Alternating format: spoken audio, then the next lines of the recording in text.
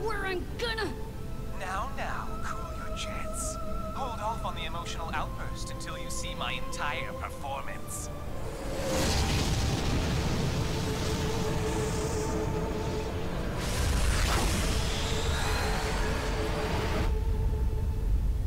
Whoa. What's going on? There's one hell of an explosion that he's got going on. Say it. I only want you to say one thing, Helmer. If you just came on screen and said Udo, I would be so happy. What the... What is that?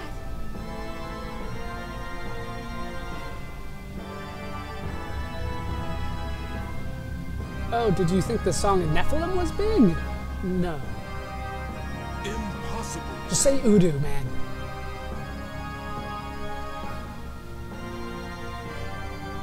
Or you can tell me what that was. What? It can't be. What is it? Why does everybody know what it is? It was supposed to be destroyed. Nothing's ever destroyed. Proto-Merkaba. Proto-Merkaba? Proto-Merkaba? The place where I was born. Oh, so it's a homecoming. Why is everybody scared then? That bastard summoning needless toys. You've forgotten your duties, haven't you? Is that Blue Man? He looks purple. Never mind that. Come back, Virgil. Virgil? What's your problem? I don't take orders from you. What? And stop talking inside my head like that. I'm not used to it yet. I'm afraid you'll need to get used to it. That's... How? Why is there a naked shield? Virgil. So that's what this is all about. You're quite the cunning little bastard. All right then. But next time, I'm doing things my way. That's what's intended. Virgil's dead. Did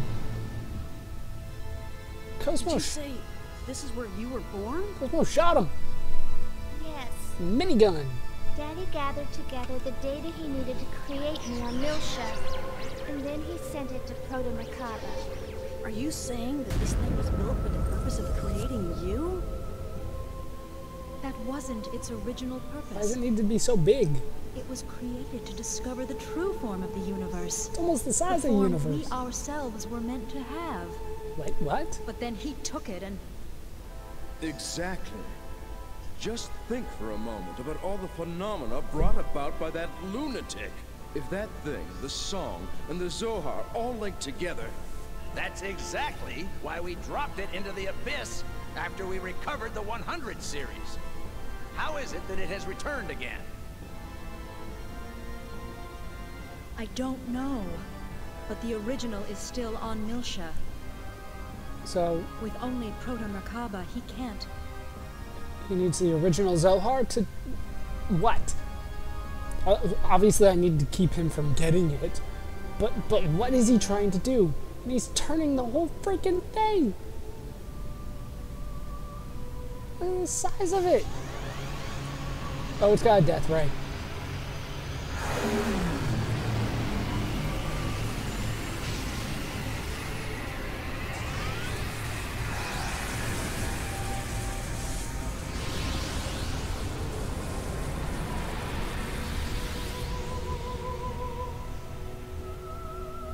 The Federation fleet. Just like that. Well, Ruby Doe, what do you think of my new toy? I need an adult! And that was using the minute amount of energy remaining in this thing. Just a mere fraction of what it's capable of. Icing on the cake, if you will. Look, does it? And he's sucking more Gnosis in. That light. It's just like when KOS-MOS. Used X-Buster. It uses the same technology that KOS-MOS uses, huh? Does that mean KOS-MOS could be as powerful as that thing? Originally, this thing, the Song of Nephilim, and the Zohar were a single apparatus. The Gnosis which seek the Zohar are responding to the faint waves that emanate from the sealed-off Milsha. This thing uses the Gnosis as a medium to collect the waves from the Zohar and store the energy it needs in order to operate. How the hell do you know all that? It was Ma Pesh.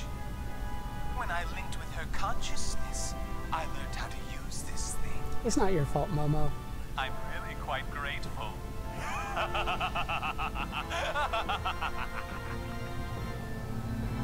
Let's see then. I wonder how long it'll take to charge. Damn you. 5 minutes, or perhaps 10. You look a little pale there. Scared, are you? Just a bit. Perhaps I should just turn you all to pillars of salt.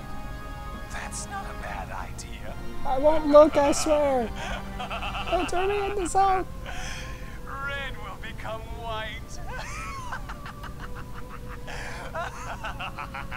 Stop speaking in metaphors, even though I get them all. Don't mock us, you bastard!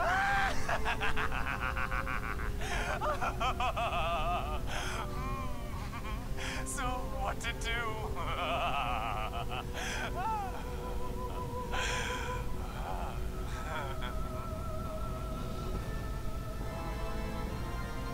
All right. I know. My next target will be... The weapon is retargeting. I can see that. It's aiming straight for the capital of Second Milsha. The freaking capital. Did you say? Exactly. Those 100 series are sharp, aren't they? Won't let you do this! Listen to me, Albedo! You stay right where you are! It's time for you and me to settle this! Oh, please. That's not like you at all. You don't really give a damn about others, do you? What? What? Well, fine. Stop me if you can. Come on, let's make this one-on-one still. With a I'll be waiting. powered up junior against Albedo. God, Albedo is a great voice actor. Damn I need it! to look up who did that.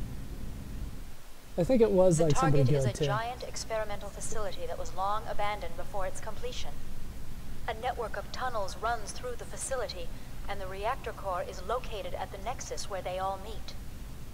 All we have to do is take out that reactor, right? Correct. That'll shut down Proto-Merkaba completely. The data I sent to you earlier includes a map of the most direct route to the core. Right now, you are our only hope. I ask you on behalf of the Federation government, and as a member of the human race, to destroy that abominable machine once and for all. Mommy. Hi, Mommy. So, yeah. The entire fleet has been destroyed, and it is up to our pack of 6 more or less people. Technically, I mean, we have, what do we got with us? We got a human, an android, something. The hell are you, Chaos? A cyborg, a Realian, and a URTV, whatever that means, with us. It is up to us to save, not the world, everything, the whole universe, from freaking Albedo and this giant ass freaking Proto-Merkaba, freaking huge. What the hell is it?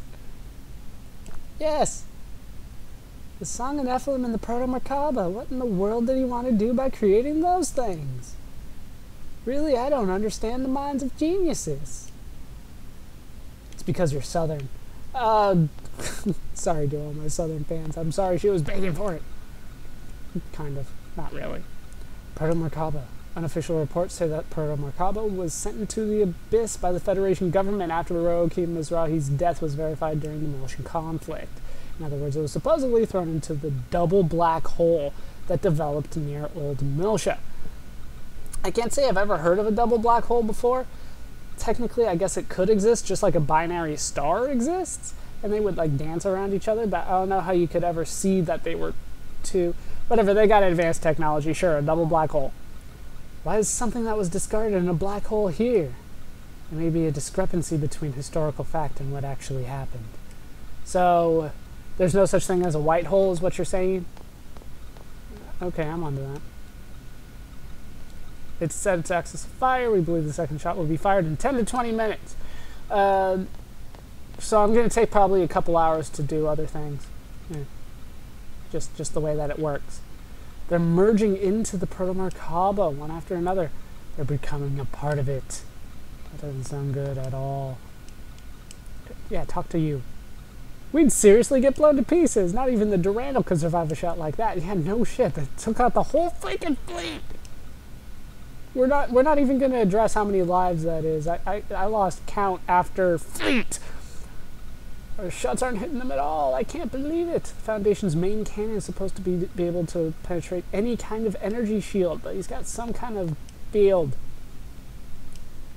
Why do they need such a huge thing to manufacture the 100 series observational units? Have some other purpose? Yeah, that's kind of my question too. Why was it so big to create MOMO?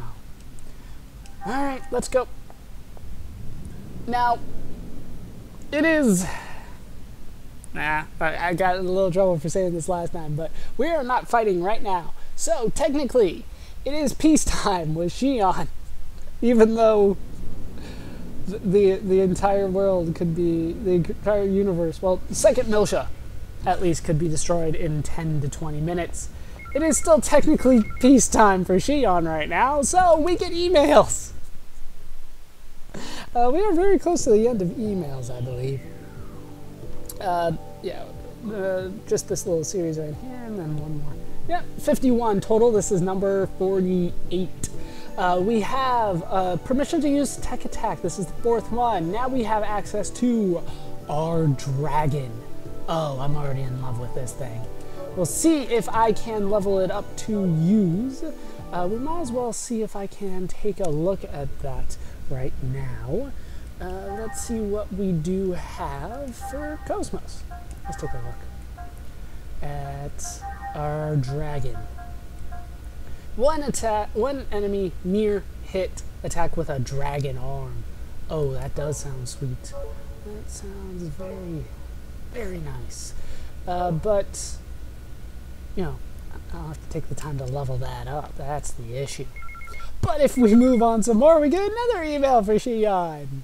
Who cares? 10 to 20 minutes? Nah, email time.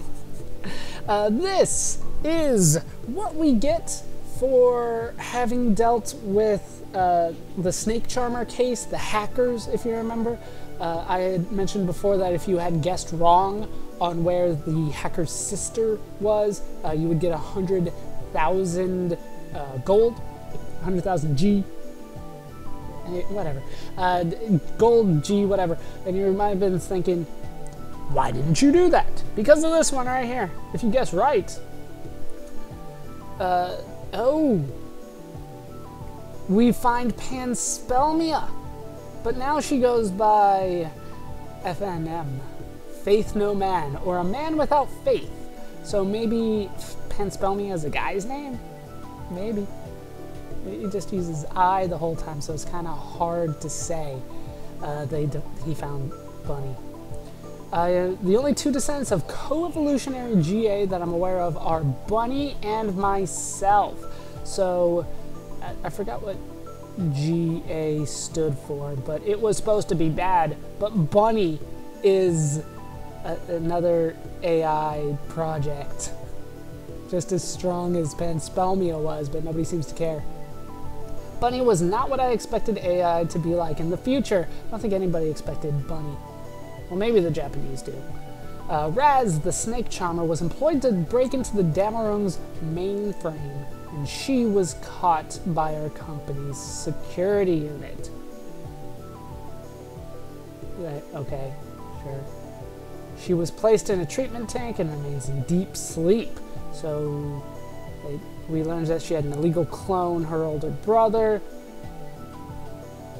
Using my instructions, the older brother hacked into the second R&D division's machine cluster. and Lev, the snake charmer, the first one, was released and immediately brought to him. Raz, who was supposedly sleeping in a tank, sensed Lev's neural activity. She had mistakenly thought he committed suicide and tried to get out to seek revenge. So Raz didn't actually commit suicide. Lev just thought he did because they're clones and they can link up like that. When Raz broke into the Damarung, she looked at a highly classified file. She assumed Lev's death was associated with this information. I wrote that threatening email you got from Raz after reading her thoughts. So Raz never actually emailed us, but since we got the answer right, the Quad Inventor scandal is as Raz alleges. I tricked and destroyed the Quad Inventor. I masterminded the prohibition of enhanced AI development by the Federation, but my intent was completely different. My neural net is still far inferior to a Realian's. So Panspermia isn't as good as a Realian, but it's still illegal for whatever reason. Quad Inventor was the only obstacle to my transfer to Vector, which is where FNM wanted to go. Panspermia, either way. It's true that enhanced AI are a danger to competitive systems like coevolution. Then there are the AI who secured some stability. Bunny and I agreed that we should seek intellectual evolution for the sake of all enhanced AI. As a result, they've gotten a lot of profits. I considered assimilating Bunny into Panspermia, but no, they're not going to do it. I had to talk to you. For the trouble, we deposited 200,000 G into your account. Please use it to fight the Gnosis. So, by guessing right, which was the Durandal, which was where we assumed Raz was, we do get 200,000 gold, an extra 100,000 than if we had guessed wrong. Do you have anything to say about this, Bunny? So it looks like you've discovered who I really am. Yeah, knowing that FNM is an enhanced AI helped me acknowledge the fact that you were still alive. I think you should trust that. You're right, but even so, it's a spectacular story. Snake Charmer's older brother and younger sister. What? Concealed constructions from years gone by, Panspermia, or FNM, all said to be the best choices for the future of AI converging at one point. I support FNM's opinion. How about you? I have mixed feelings, but looking long-term, his opinion may be right. It must be something that is necessary in order for us enhanced AI to secure happiness in future generations. I pray that the price must be paid for that happiness is not in vain. So, there we go. That is resolved. I'm not sure if I understood everything that was going on with that because I was skimming it, but the important thing is that we are even richer than we used to be. Now we are pretty much set. The money, by the way, in case you were wondering, is pretty much for eggs, upgrades, and that kind of stuff, but I haven't been using that. So now we're up to just over 300,000 G, which tells you how important 200,000 really is, and we get yet another email for Shion. No, I'm not joking. Yes, the Song of Nephilim has been opened up. Thank you. That was necessary. We are done. And I believe that is actually it for here, for a little while. I say for a little while. There is one last one that we need to get, but that one's I'm going to put off for a little bit. Let's go back to the dock, because I would like to get back on board the Elsa, not only because they have a save point, kind of right there, but also because there is a door in the basement of the Elsa that we need to open. One of those segment address doors. It has been a little bit since we have done that. So let's go to the dock. I am going to go to that save point and save there, as you might expect. And that is actually going to do it for these parts of Let's Play Xenosaga Episode 1. I am joined, as always, by the last hope for mankind. Shion, KOS-MOS, and Chaos, Ziggy, Momo, and Junior are also with us. Hope you guys have enjoyed these parts. Hope you laughed. Hope you learned. Hope to see you next time. Thanks for watching.